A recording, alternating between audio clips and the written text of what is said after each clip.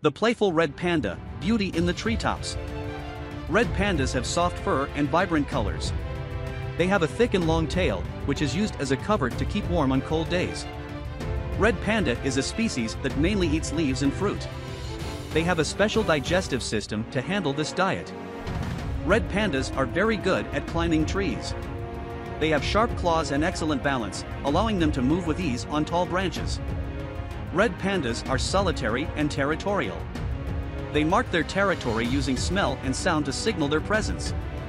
Please respect and protect the red panda and its habitat. They are an important part of the primary forest ecosystem and should be preserved for biodiversity.